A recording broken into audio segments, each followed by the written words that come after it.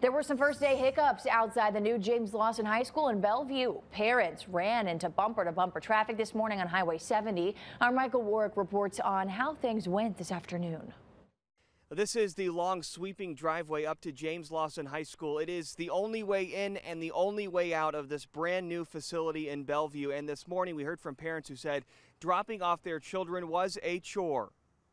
Metro Public Schools tells us they did anticipate some first day challenges and did still need to complete some infrastructure around the school. And it says it will be working with INDOT to better fix the light out here on Highway 70 so that traffic can flow smoother. We came back out this afternoon to see how things would go after a bit of a traffic nightmare this morning, and we're pleased to tell you that things appeared to be mostly smooth out here with traffic up and down without any problems as folks picked up their kids from this first day of school. I'm Michael Warwick. Back to you.